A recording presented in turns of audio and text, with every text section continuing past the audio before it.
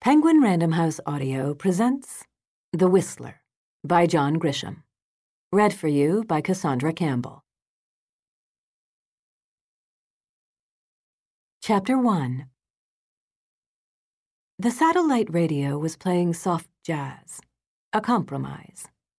Lacey, the owner of the Prius, and thus the radio, loathed rap almost as much as Hugo, her passenger, loathed contemporary country.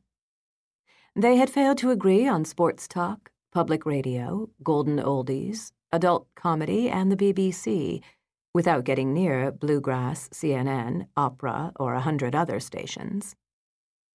Out of frustration on her part and fatigue on his, they both threw in the towel early and settled on soft jazz.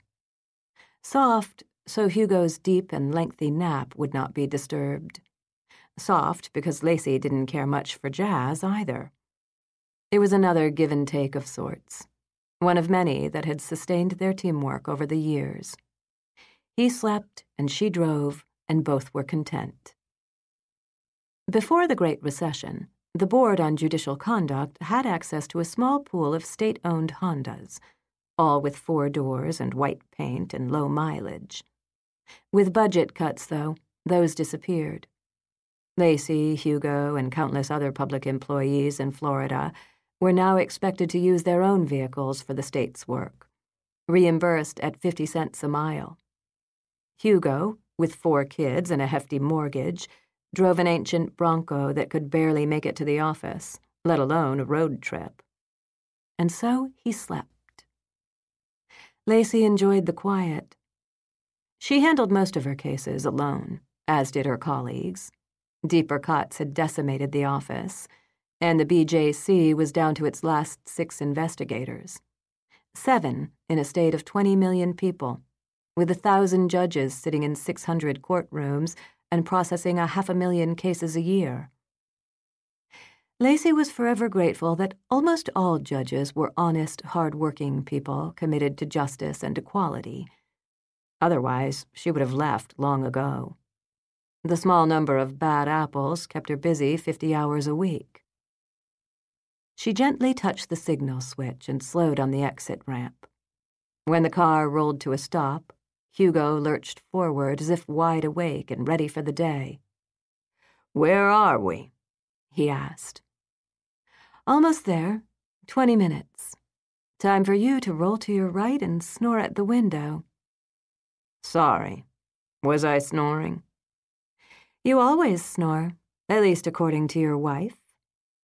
"Well, in my defense, I was walking the floor at 3 this morning with our latest child. I think it's a girl. What's her name?"